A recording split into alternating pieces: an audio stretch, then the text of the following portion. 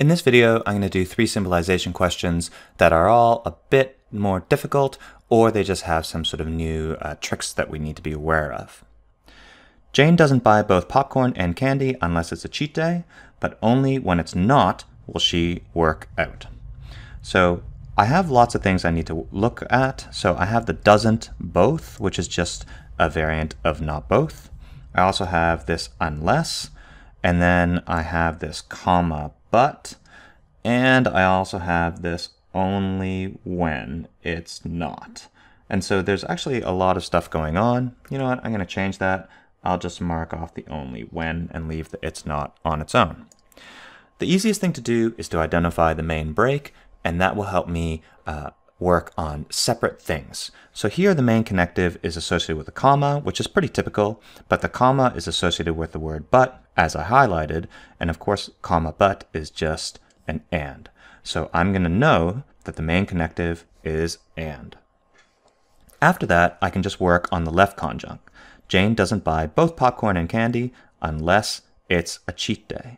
So not both is the form of this, so popcorn and candy. So that's negation P and Q, or you could have used the alternate form. Nope, that's this, or negation Q, and we can just use brackets to be safe.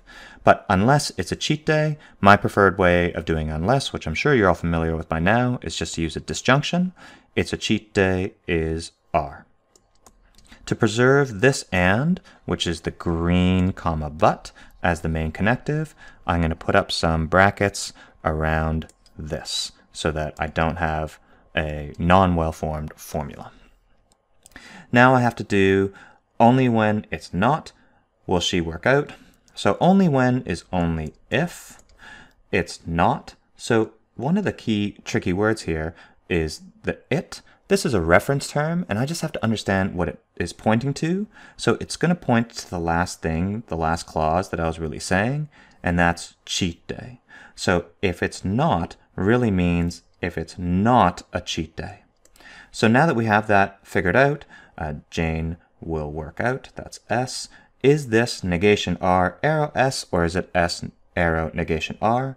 I'm going to ignore the only. If this says if it's not a cheat day, then she will work out. That's negation R arrow S. So of course this should say S arrow negation R because of the only. And I put up brackets just to make sure that I don't have a confusion in my main connective. If it's a Monday, which is enough for Rosie to be sad, or a Tuesday, which is required for Shannon to be sad, then neither Rosie nor Shannon have the day off. This is a question full of non-restrictive clauses, and the way to identify them is that we have this comma which and another comma, and I'll use the same color to highlight this one, this comma which, and then this comma. So because we have this comma which, we know immediately that these clauses can just be ripped out and symbolized independently with a conjunction. So I'm going to ignore a lot of the sentence, and I'm just going to focus on this first one here, which is enough for Rosie to be sad. Okay, I put a box on it. I'm actually going to remove the box now because it's going to get in the way later. So what does it mean to be is enough for Rosie to be sad? I just have to understand what it's referring to, and the which here is referring to it being a Monday. So what does enough mean? Is enough is a stylistic variant for saying is sufficient. Because if it's enough for this to happen, it's a sufficient condition.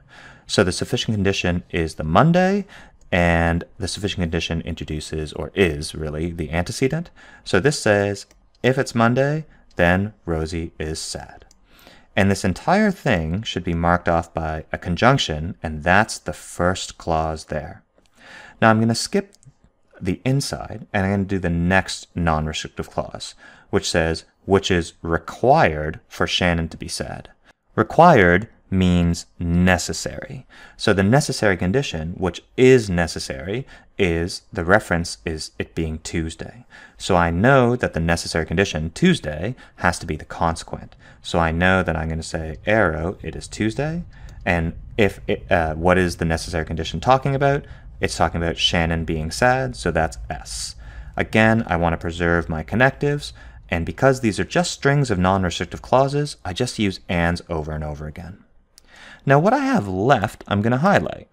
If it's Monday or a Tuesday, then neither Rosie nor Shannon have the day off. And this is how you want to symbolize non-restrictive clauses.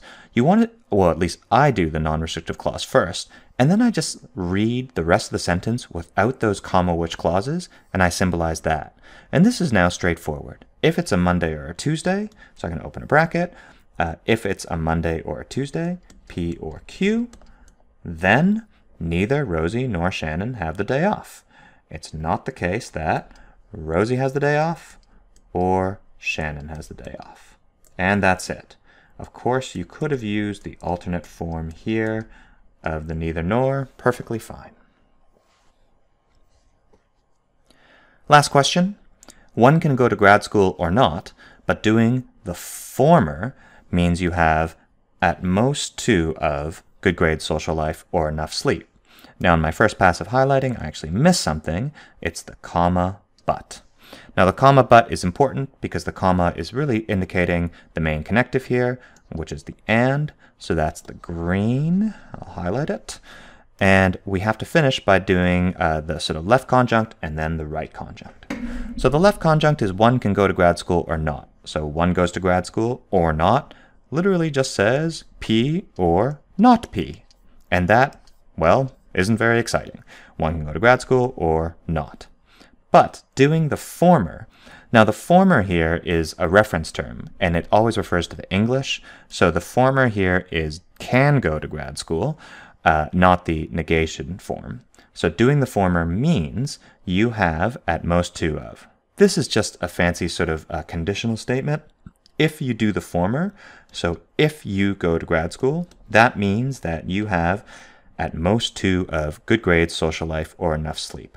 Q, R, S. So you just have to know how to symbolize the quantity at most 2. So there's several ways to sort of do it. At most 2 can be symbolized by saying at least 2, but not all 3. That's a very long way of saying it. But another way of saying at most 2 of 3 things is just to say it's not the case that you can have all of them. Q and R and S. That's the quick way and the nice way of symbolizing at most 2 of 3, because as long as you don't have all 3, you could have none of them, you could have 1 of them, you could have 2 of them, but you can't have all of them, which means you're stuck at most 2 of these things.